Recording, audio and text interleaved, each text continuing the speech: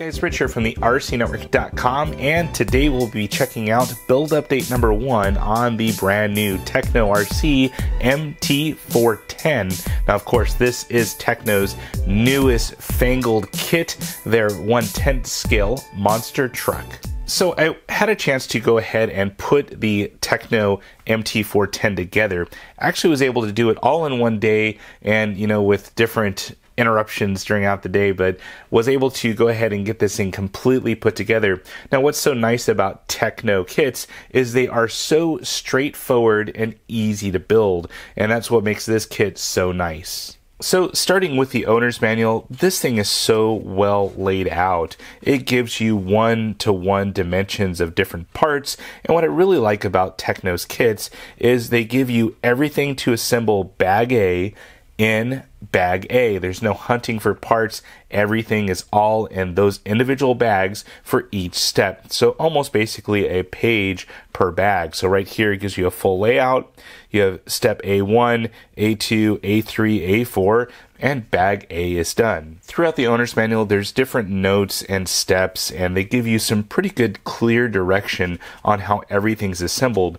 Now, this is a somewhat monochromatic type of photos for the diagrams, but in the end it is very, very nice, and you'll note all the different notes right here, different profiles of how to install things. Just overall a great owner's manual.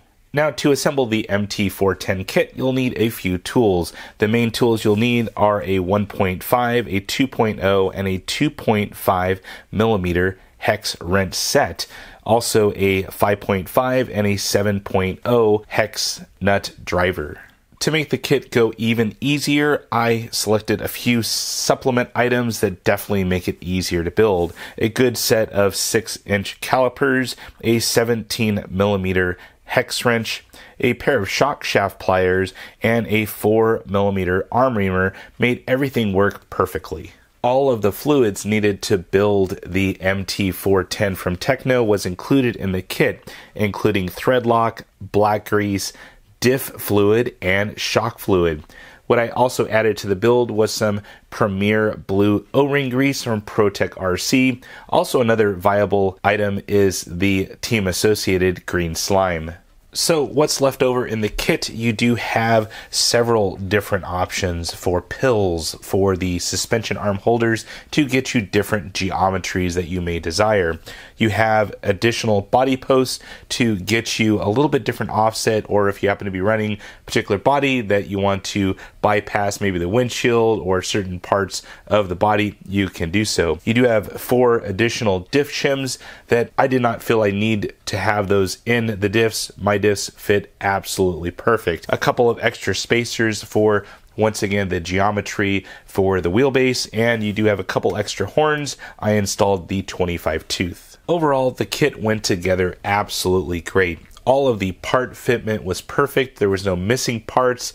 Everything fit exactly as it stated in the owner's manual. Starting on the front end, we have the giant 16 millimeter shocks up here. They were just a pleasure to build. The owner's manual assembly instructions was spot on. We do have CNC'd aluminum shock towers, universals going out on all 4 points actually. You do have CNC machined hinge pin holders on all 4 points of the vehicle. You have an aluminum Ackerman bar up here. Everything is just top-notch quality on this monster truck. The rear end is much of the same as the front. We have a little bit longer rear shocks here, all the same specs, universals. You do have front and rear sway bars that are pre-existing on this kit. Everything was super, super nice.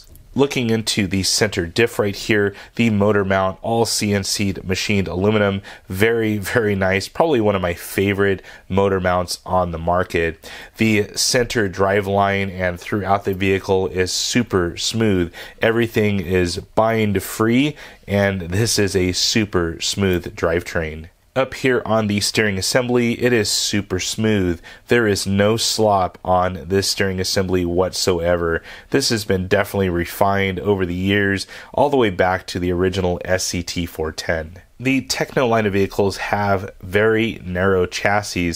They have everything kind of merged into a 5-inch section width of that truggy chassis. The battery box is pretty simple. It can accommodate up to a large 6S LiPo, multiple batteries, whatever you want to throw at it. You have 2 crossway Velcro straps and a one that goes from stem to stern. So pretty easy battery box, and it's definitely well appreciated. Lastly, a look underneath the MT410. Of course, we have that machined aluminum chassis. We have completely almost solid A-arms on front and rear, huge cutouts right here so we get some pretty good steering angles on the front, and overall just a great design from Tekno RC. As far as electronics that I'll be running in my MT410, went to my friends at Tekno Electronics, and I'll be running a 4038 truggy motor. Now this is the larger canned motor for their T8 line, and just overall a great motor. This should have some pretty good torque for the MT410, and it is the 2000 kV version.